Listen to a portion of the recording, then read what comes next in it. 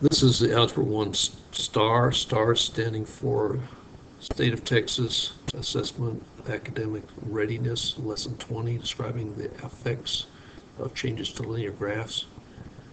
And here we have the standard slope-intercept form equation y equals mx plus b. Now we're going to be looking at, in this lesson, changes to m, or the slope, and changes to b, the y-intercept. So let's go ahead to look at new vocabulary. Slope-intercept form, well, it really shouldn't be new at all. It's this thing right here, y equals mx plus b. And then m is going to be our slope, and b is going to be our y-intercept.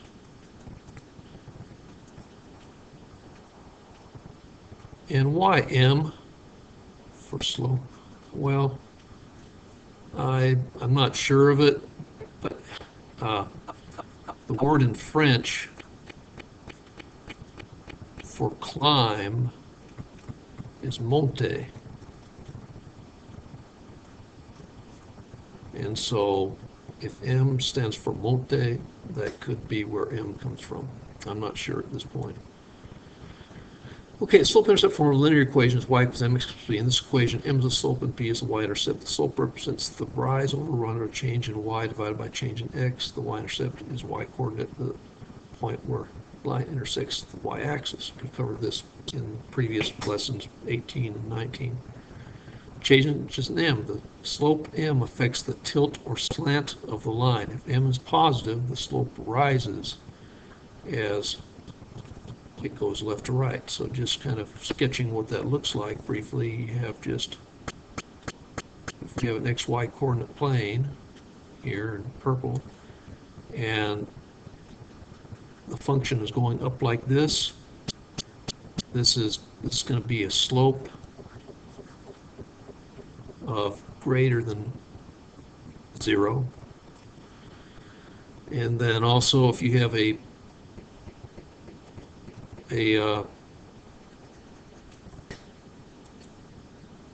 function whose value is declining as we go from left to right like this, we have a slope of less than 0. So let's go ahead with the examples. The line y equals x plus 1 is graphed at the right. What is the effect of the graph if the slope is doubled and the y-intercept remains the same? And so this thing represents the steepness. So we're going to have a steeper line and twice as steep. And so this one here is, of course, as it says, y equals x plus 1. And if we make this line twice as steep, we're going to have the equation y equals 2x plus 1. This m is a measure of the steepness. In this case, the first one here, 1x plus 1, the slope is 1. And then down here at the bottom we have y equals 2x plus 1. We have a steepness or slope of 2. A slope of 1, just interest, is just a, if you have the scale the same, the x-axis and y-axis, a slope of 1 is going to be just this perfectly diagonal line. Okay? That's what a perfectly diagonal line looks like, a slope of 1. So if that's if you have the same scale on the x-axis and the y-axis like you do here. Next, quick check 1. What is the effect on the graph of y equals x plus 1 if the slope is multiplied by -1 and the y-intercept stays the same? Let's graph both equations. And so here I'm going to set up a graph of the first equation, and then here the second equation. And each of these, we have xy, xy. So the first one we have y equals x plus 1 with the slope the y-intercept is 1, and since the slope is 1, we're going to have this diagonal 1 like this. And so this is going to be y equals x plus 1. And to do that, we had to understand that this place that the function is touching on the y-axis is 1. And that says if the slope is multiplied by -1, that's going to be y equals negative 1x, or negative x plus 1. And so what that's going to do is to have the same y-intercept, but instead of tilting up to the right, we're going to tilt down to the right. So the thing's going to look something like this. Yeah.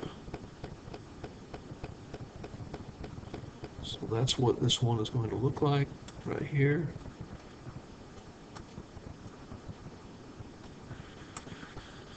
Okay, 1b, what is the effect on the graph of y equals x plus 1 if the slope is multiplied by 0 and the y-intercept remains constant? We're going to do the same thing we did. Draw a couple graphs. Here I'm going to have a little less room. That shouldn't hinder us too much. Okay, we have xy, xy. Okay, the first one we have is x plus 1. Well, that's the same function we had graphed earlier. We have our y-intercept of 1. We have our diagonal line like this. So that's going to be y equals x plus 1. Well, if we multiply the slope by 0, we're going to have y equals 0x plus 1, and 0 times x is going to be 0. So we're going to have just y equals 1. So we go to 1, we have the same y-intercept, but instead of tilting, we're going to have just a horizontal line with a slope of 0. A function with a slope of 0 is a horizontal line, so that's going to be the equation y equals 1. Next, changes in b. Changing b will shift a line up or down without affecting the slope. So if we go back to this last one we looked at, for instance, if we have the slope of 0, we can move this line up. So change in b will move this line up or down. Increase of 1 will move the thing up here. Decrease of 1 will move it down here to the x-axis, so we can move it anywhere. Same thing with any of these other ones we've looked at. Okay. So let's go ahead and look at this tip. Y equals b can be written as y equals 0x plus b, and that's exactly what this last one here is right, at the right, 0x plus b. And this is the equation of a horizontal line passing through 0, comma b. Y equals mx can be written as y equals mx plus 0. This is the equation of a line with the slope m passing through the origin. So just to sketch what these look like, the one given at the top where we have 0x plus b, that would be if we have b right here and we have 0x plus b, we're going to be just like, okay, so this will be y equals 0x plus b, or simplified y equals b. And then down here below,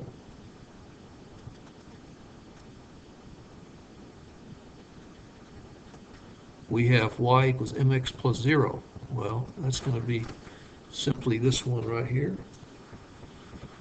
So it's going right through the origin, so y equals mx plus 0. So there we go. Example 2, the line y equals x plus 1 is graphed below. What is the effect on the graph if the slope stays the same and the y-intercept is changed to 4? Well, we have this one right here. I'm sketching it in blue. Change to 4. We're going to take this same line and move it up to 4. So we move up 3 units. And we see over here down below, that's exactly what has happened. Next, quick check 2. What is the effect on the graph of y equals x plus 1? The slope remains the same and the y-intercept is changed to -1. Graph both equations. So we're going to do the same thing we did in those earlier problems. Here we have one coordinate plane. Here we have another coordinate plane. So we have x, y, x, y.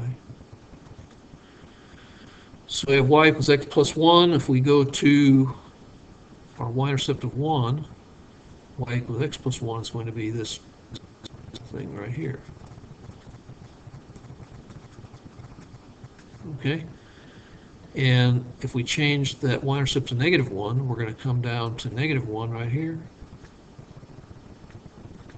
and shift this line down to the y-intercept to -1. So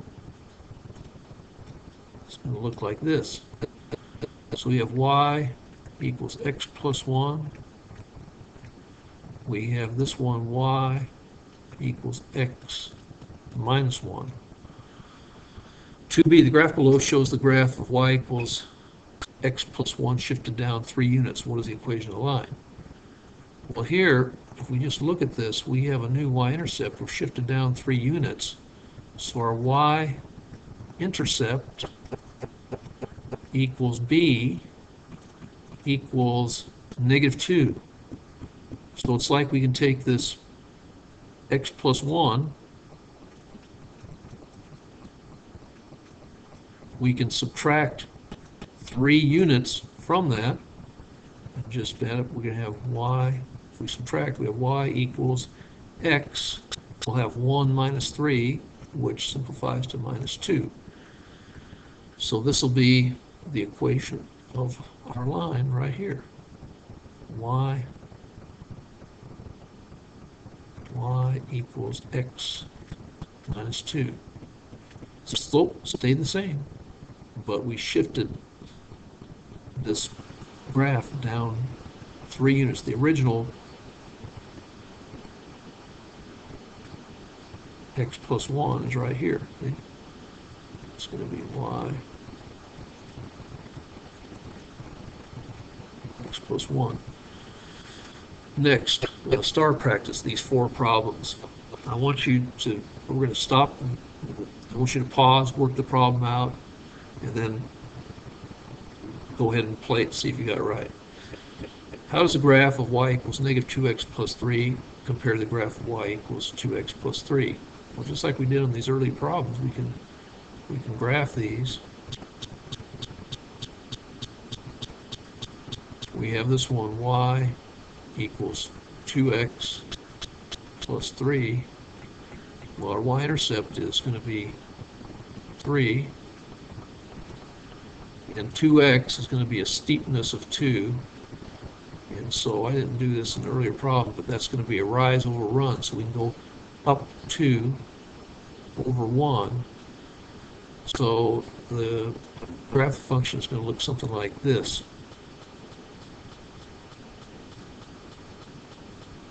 Okay, y equals 2x plus 3. Now, if we have y equals -2x plus 3, we're going to have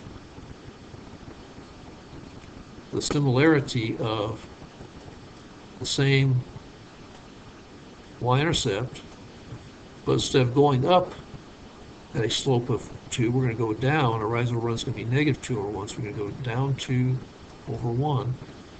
So here we're going to have it right here. That's what it's going to look like somewhat.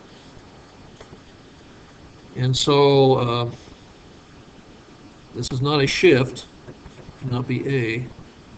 Shifted up by 4 units. No, we're not shifting at all. the graph of y equals negative 2x plus 3 will slope down instead of up, but cross the y-axis at the same point. That could be it. Graph of y equals negative 2x will slope down and be shifted down by 4 units. No, we're not shifting down at all. We're staying the same, not a shift. So C is our correct answer for this one. Next problem 3. Which equation represents the line shifted 3 units up from y equals negative 2x plus 1? Well, we can just take this y equals negative 2x plus 1. And what do we have to do to shift up 3 units? That's going to be plus 3. So if we can add 3 to this function here, we're going to get y equals negative 2x, and then 1 plus 3 is 4. So our correct answer will be F. Okay, next 3. Which equation represents a line with a slope twice the slope in the graph of y equals negative 3x plus 5? So we have y equals negative 3x plus 5. Well, in this case, m equals slope is equal to negative 3x. So 2 times slope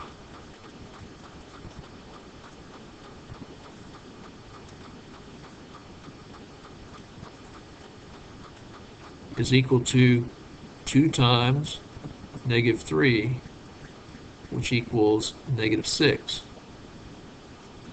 And so if a line with the slope, so we're going to have, it's going to be y equals negative 6x plus, well, b could be anything, any number. So we're really looking for this y equals negative 6x, which you see right here, answer choice D. Twice the slope. We just multiplied this negative 3 by 2, got negative 6. Okay, the graph of the line x minus 3 is shown below. What graph has best represents this line if the y-intercept is increased by 2 and the slope remains constant? So again, we're going to have y equals x minus 3,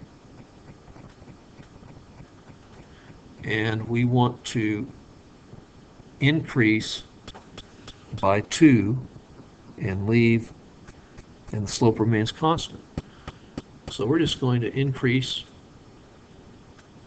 by 2 and add to this function. We get y equals x, and negative 3 plus 2 is going to be minus 1. And so we're looking for the slope remaining the same is going to be the same type of tilt.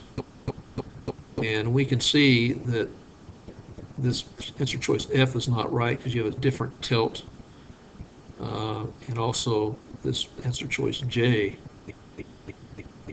And this one right here, G, looks like y intercept equals negative 1. This one down here, answer choice H, has a y-intercept that looks like of negative 5. So G is going to be our correct answer for this one. Anyway, these are all the problems. I hope that you are learning and are being successful. Thanks for viewing.